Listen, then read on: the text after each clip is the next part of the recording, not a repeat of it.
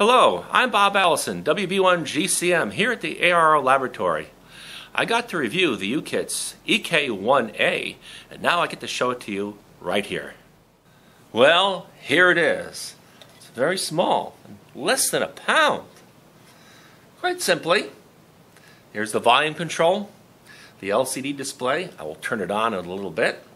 Your headphone jack, a red LED that lights up when the signal strength of the incoming signal is strong.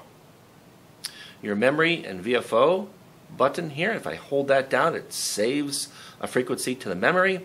And of course, we have the RIT control and the set function. Here's your tuning knob. Let's flip it around to the other side. Quite simply, we have the key input, straight key or paddle, connection here, your antenna jack, your DC power input, and a little push button for an attenuator. I measured the attenuator to be about 19 dB when engaged. Well, I've hooked up an amplified set of speakers to here so we can actually hear the audio instead of headphones. I've hooked up an antenna, the DC power supply, and a set of paddles. First off, let's take a look at the display. If I press this button, it'll toggle between memory and VFO. Now I'm on VFO. The tuning steps at first are, there's 1 kilohertz here. If I press this button, it'll go to tenths, and then 100 hertz steps. Then if I press and hold, it'll adjust the frequency display in 100 kilohertz steps. And this is a good way to move across the bands quickly. I can move all the way down to 40 meters here.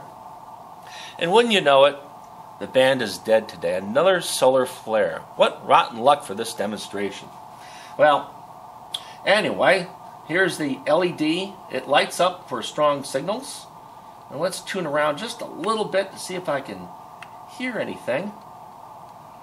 Oh, pretty dead. Yeah, okay, well, on with the demonstration. RIT button is here. Now I can adjust the frequency up and down. Now, let's say I want to store something in the memory. I dial in the frequency that I want, and then press and hold this button here. A few seconds, then it says save, and it's in memory 9. Also, this display has a pretty nifty little battery indicator that lets me know if my supply voltage gets low. And I'll just do that. I'll turn down the DC supply input, but it could be a battery. And we'll turn it down, turn it down. Oh, my battery's getting weaker, it's getting weaker. And it's flashing.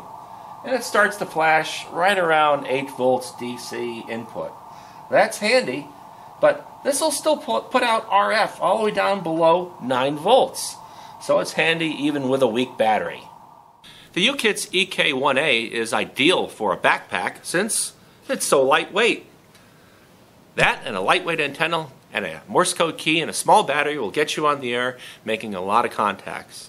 I'm Bob Allison, WB1GCM, here at the ARO Laboratory.